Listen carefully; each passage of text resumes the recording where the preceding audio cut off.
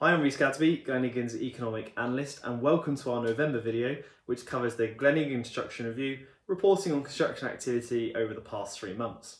Now, firstly, let's take a look at detailed planning approvals.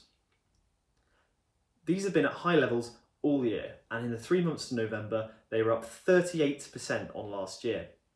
This growth was mainly boosted by major project approvals, which were up 208%, but underlying project approvals also experienced a strong period, being 7% up on the previous year and 11% up on the preceding 3-month period. Now, during this period, the value of approvals was at its highest it's been for almost 3 years, and this was largely driven by major civil engineering schemes. Now, civil engineering approvals were up 272% on the previous year, and major projects were up 569% on the previous year.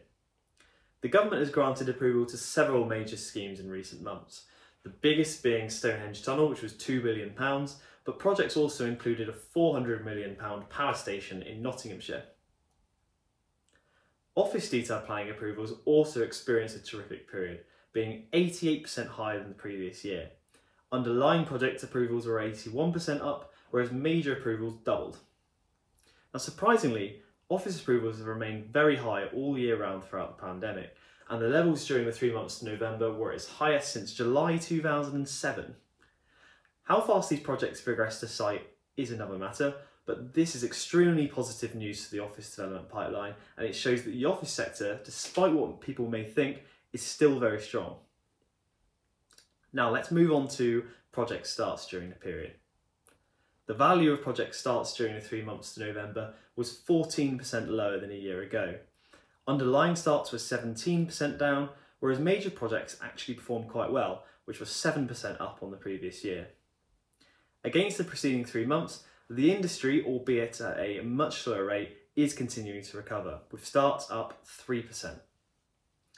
Most sectors are still behind last year's levels, but there are some exceptions. Firstly, in the residential sector, project starts climbed 1% on the previous year. Underlying starts also climbed 1% and 30% on the preceding 3-month period. Residential starts still have some way to go to catch up to the levels we saw at the start of last year. And with our relationship with Europe still in question heading into the end of the year, economic uncertainty surrounding that, and the end of the stamp duty tax cut by the Chancellor in March, this is something that we'll have to watch out for heading into next year. Now, the other sector I think is worth highlighting is health. Underlying health starts, which totalled £624 million, were 36% higher than a year ago, despite being 7% down on the preceding 3 months. No major projects commenced on site for the sector during the period, but for underlying health starts, this is a really good 3-month period for the health sector. Next, let's take a look at main contract awards during the 3 months to November. The value of main contract awards, like project starts, fell 14% against last year. Underlying starts were down 4%, while major projects declined even further, declining 36%. But similar to starts, against the preceding 3 months, the recovery continued, and main contract awards against preceding 3 months increased 11%. Now, despite consistent falls against the previous year, there were some sector bright spots.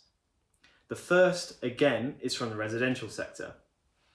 Residential main contract awards were 47% higher than a year ago, with 256% growth in major contract awards paving the way for growth. Underlying residential awards were 27% up on the previous year and 17% up on the preceding 3 months. Now, this is fantastic growth for the sector, and it is very promising to see this heading into 2021. The health sector again also had a very promising period in terms of contract awards, with awards increasing 45% on the previous year to total £704 million. And the last thing I think is worth highlighting here is the hotel and leisure sector. Now, despite the strongest decline of any sector for starts, quite a few months now, it achieved growth in main contract awards, rising 1% on the previous year. So this is finally something positive to say about construction in the hotel and leisure sector. If you want to know more, download the latest construction review for free using the link below, where you will find more detail on construction performance in all sectors and regions across the country. But for now, thank you very much for watching. Enjoy the festive period as much as you can, and we'll be back with more insight next year. Take care.